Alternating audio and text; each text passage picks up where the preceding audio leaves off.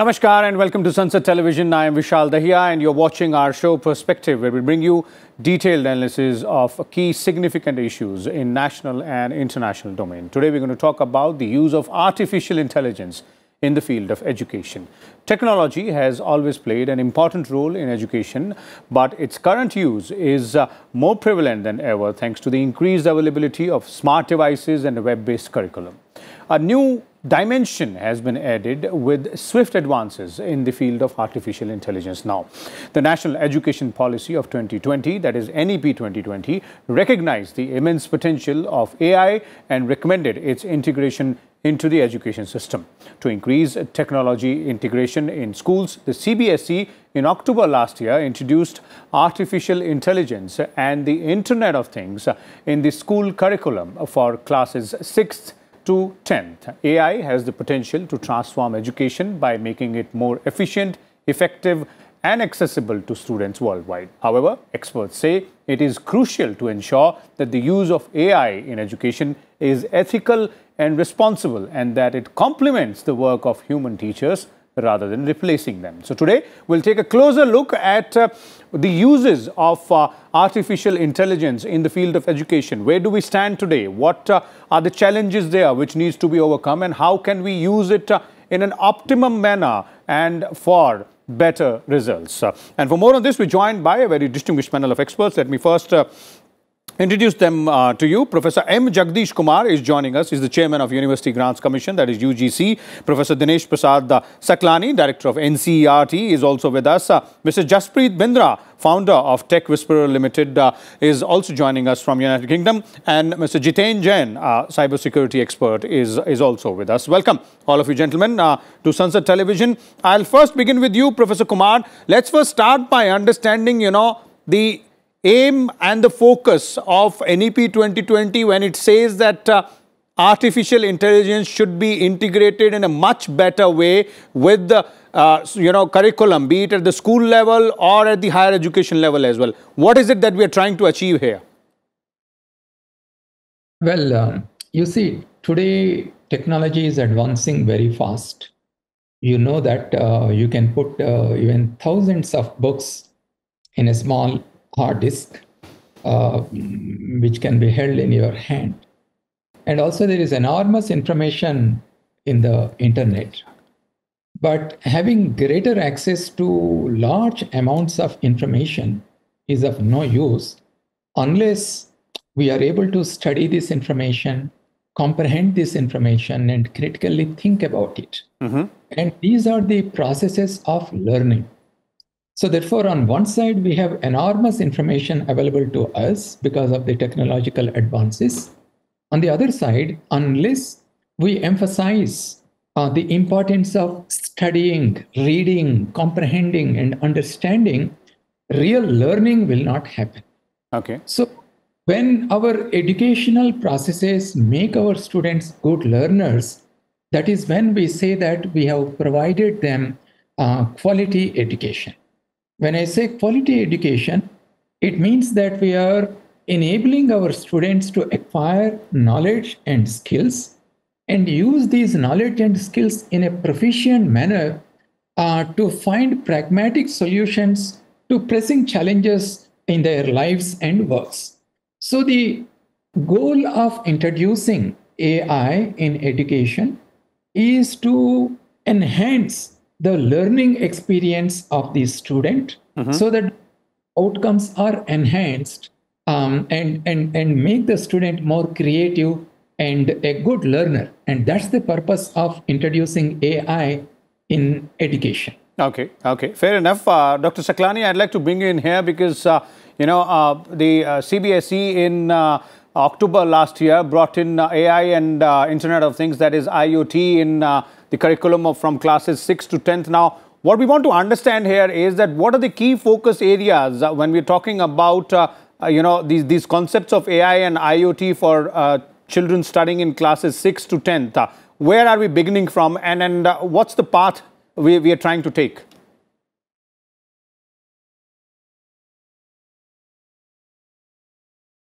Dr. Saklani? Dr. Saklani, you will have to unmute yourself, sir. Yeah, I have unmuted. Thank you.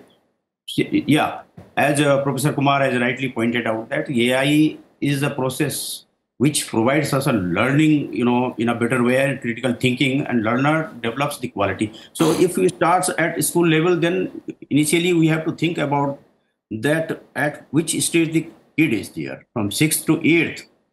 It has to be initiated in a very integrated manner. It cannot be a separate subject, but we gel it into our syllabi and in different courses of the study, so that the student can get the fair idea of how to use the artificial intelligence while learning or while knowing any subject. There are so many areas of study, and we cannot pressurize the students and burden the students with a separate subject. But it has to be integrated, and it will be integrated in a better manner. And our NCF for school education pre-draft has come. So while taking it forward, we'll like to gel the component of AI into our across the subjects, so that it can bring a synergy in the learning process through the technology. Okay. Mr. Bindra, the big question here is that all of us understand it's a developing technology, and there are lots of developments which keep on happening every other day. Now, how can we ensure ethical and inclusive as well as equitable use of AI in education? Now, those are very, very important concepts, because there are challenges when we are talking about a developing technology like artificial intelligence. No, thank you very much. I apologize in advance. I'm not in a very private setting, so I might not be very clear. But both the chairman UGC and the director NCRT said very relevant things. AI is a very fundamental technology. It is as fundamental as perhaps electricity. And much like electricity, it shares two things with electricity. One, electricity is horizontal. So it runs across everything. Even today, I mean, any social networking, search, enterprise efficiency, it runs across everything. And so as Director NCRT was saying, that it's not perhaps at that level a separate subject, but it pretty much has to be embedded across everything that we are doing and teaching students. And the second thing about it vis-a-vis electricity is that much like electricity, we don't think of artificial intelligence unless it's not there, because it's so pervasive, and only when it goes out, then we know, oh, this is not there. And so, but what now the latest changes in AI, the latest developments, which is generative AI, which we know by ChatGPT, GPT-3, GPT-4, etc., has done is to bring that from the background to the front, and we've realized the power of it. So, two things I would like to say specifically in response to your question. One is that among many other impacts that it will have, one of them, perhaps the earliest impact was when it came out 4 or 5 months back, was felt on education. Because generative AI can generate, it generates ideas, generates essays, generates thesis, generates papers, generates paragraphs, generates language. And so, it has a direct impact on how students therefore can do their, coursework, their work, etc., and also how they can use it to do their coursework better. So it's not that, these things will replace the student's abilities, but someone using it could do better than the student. And finally, on the ethics part, you've raised a very important question. However powerful and wonderful these technologies are, especially generative AI, they have a very dark, unethical side.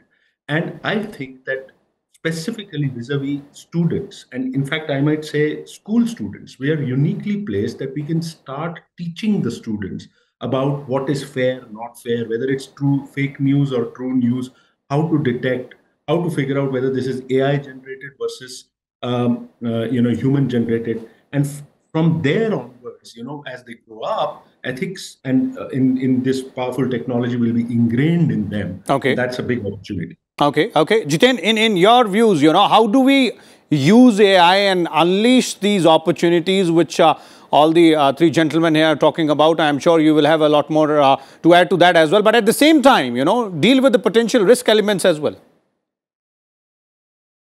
Jiten, you will have to unmute yourself again. Thank you.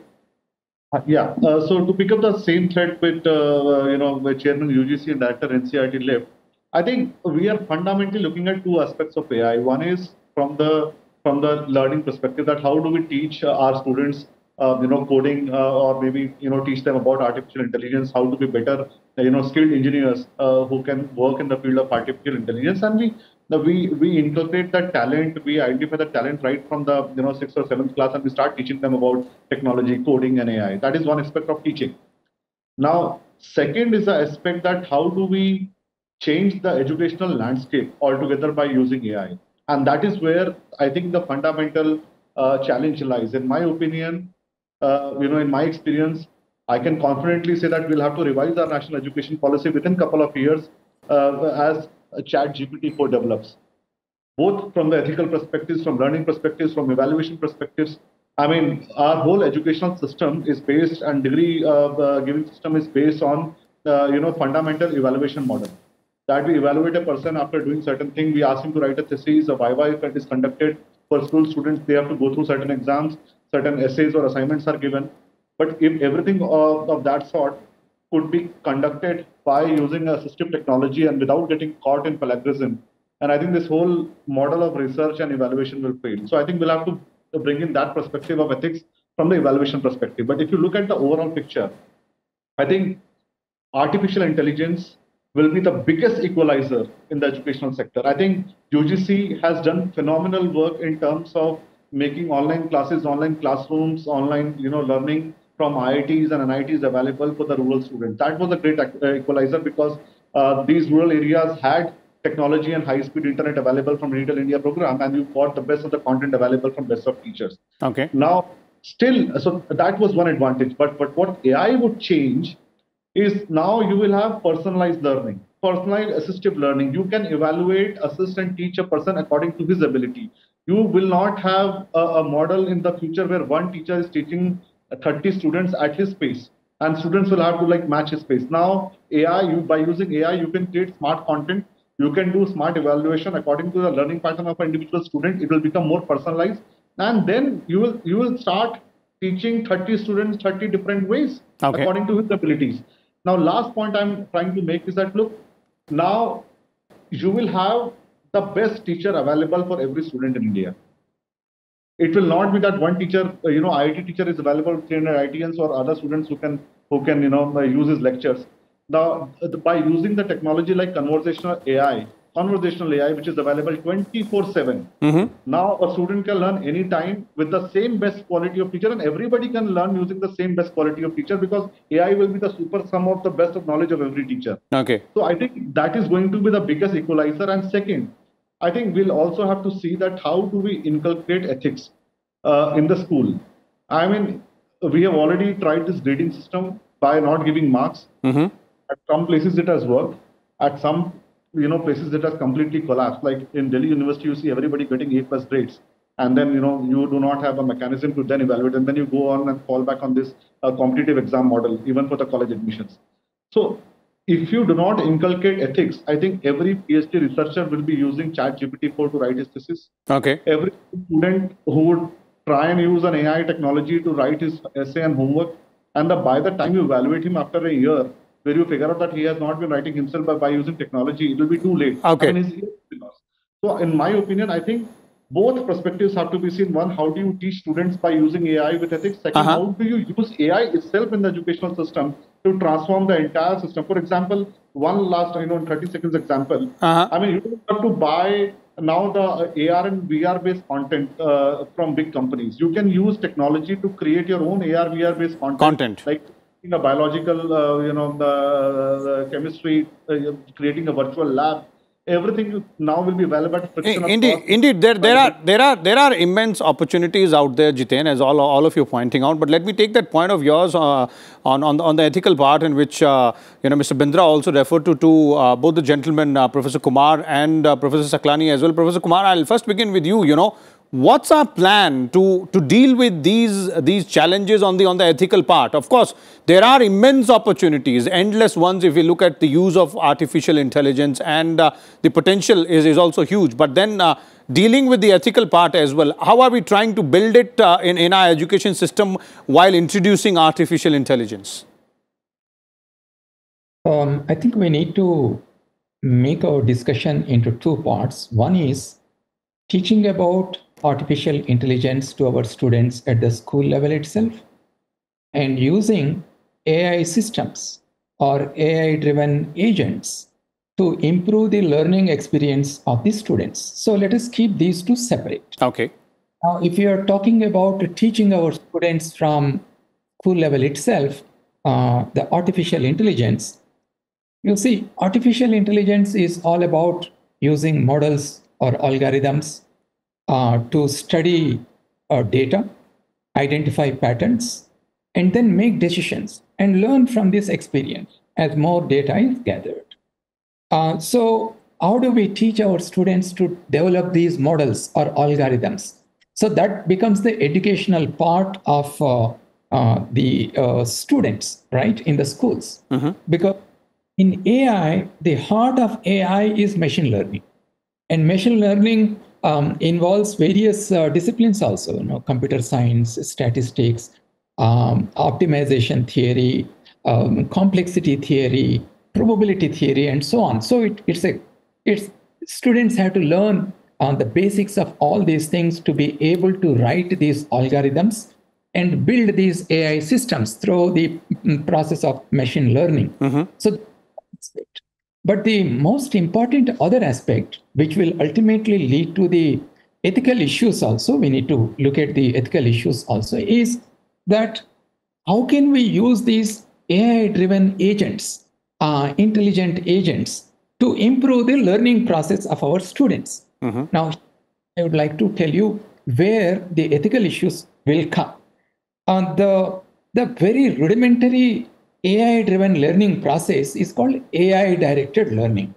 And here the AI machine already has a predetermined knowledge, and it directs the student to do certain tasks. It is just as similar to a teacher in the classroom telling the students, you do this, you do this, you solve this. And then you achieve a desired goal, then the teacher assumes that, okay, you got 80% marks in this test, therefore you have achieved certain level of learning. So AI-directed learning is just like a teacher teaching in the classroom, but it's done by a machine. But however, we want to move from there. What is the use of using a AI-driven machine which just behaves like our teacher? We want to make our learning student-centered. And that student-centered learning process is created when we migrate to what is known as AI-supported learning. So here, the student is a collaborator with the AI machine, and the AI machine continuously collects the data from the students, observes how the learning process of the student is improving, and it takes as an incremental input to change the learning process itself. So here, the AI-supported learning, the idea behind this is to promote a learning system where the learner becomes a constant focus. The machine, the student, and then continuously evolve the learning process by collecting and analyzing the data from the learner. So, in other words, the learner and the AI system are becoming collaborative. Approach.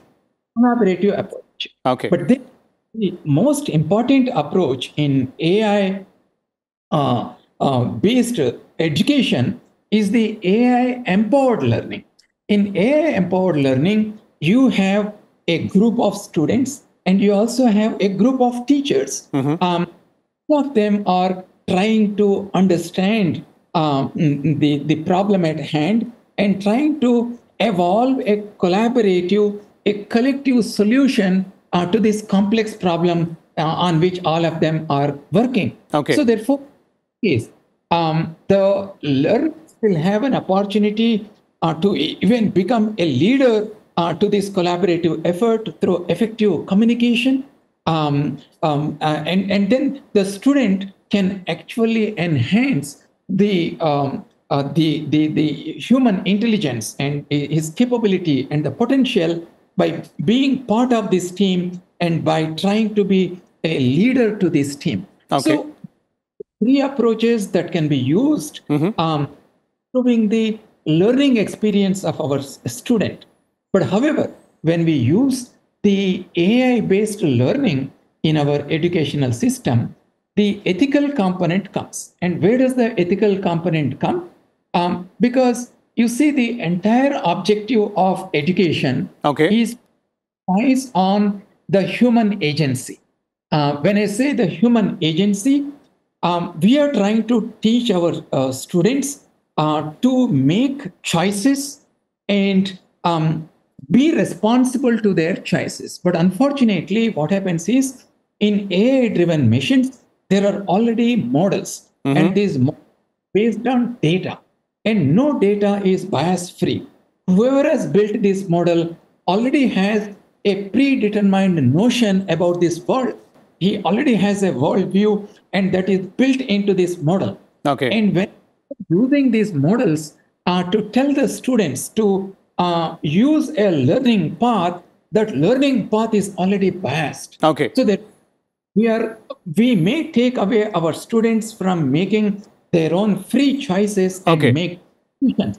So if there is such a thing, if the students are going away from making unbiased choices, if they are not able to break away from the historical patterns of their own behavior, then they cannot be creative. Okay. So the ethical issue that comes here is, if I use AI-driven machines, can I make our students, can we make our students creative at all? Okay, So that's a very important one, Professor Kumar. You're bringing in there, elaborate view on what the challenges are when we are talking about the ethical aspect as well. And you're right, they are saying that a collaborative approach is perhaps the way around this. But Professor Saklani, I'd like to bring you in also quickly because we're running short of time. In terms of the way we are looking at things, it has been less than a year since this curriculum on AI and Internet of Things has been introduced from classes 6 to 10th. And as Jiten was also pointing out, that perhaps given the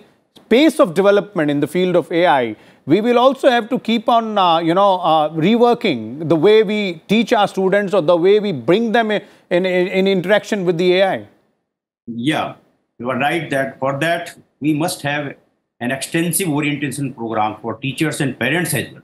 Because if a kid is going to home, parents are not aware what he is doing, then this ethical issues will be more serious. So parents and teachers must have an extensive orientation program, and NCERT will try to make the capacity building training programs for the teachers in the field of education in general and the AI in particular. And then parents also have to be involved into this. Without this, as Professor Kumar has rightly said, that how to ensure that after all, the purpose of the education is to produce the good human being, ethical human being.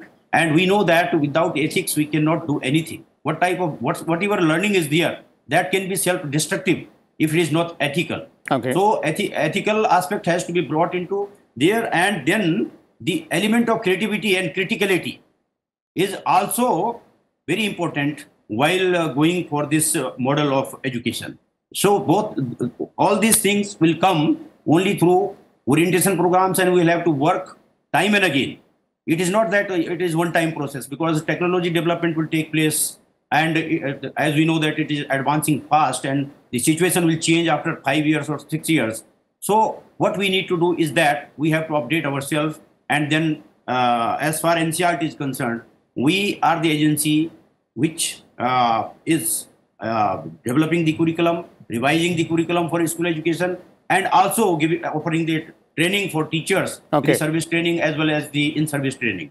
So these elements have to be taken into account while we developing any modules for the trainers, teachers, and then parents have also to be involved into the process of the going for the AI-based education. Okay, Professor Saklani. So clearly, what you're pointing out here is that all stakeholders will have to be, will have to keep themselves updated on all the developments, keep pace with the developments in the field of AI as well. As we're talking about new things coming up every day in the field of artificial intelligence, and there it is all about integration of AI in the field of education and also the way it has to be used. Thank you so much. We're running very short of time, so we will have to wrap it up here, but we'll come back again and have a more detailed discussion on various aspects also. Professor Saklani, Professor Jagdish Kumar, Mr. Jiten Jain and Mr. Jaspreet Bindra, all of you, thank you so much for your valuable inputs and insight on the artificial intelligence or the use of artificial intelligence in the field of education. The key elements, the key opportunities, the potential there, how to leverage that potential and work on those opportunities, but at the same time also keep in mind the ethical challenges and work around them as well or find solutions for those challenges also. We'll come back again with a different topic. Till then, keep watching Sansad Television. Thank you.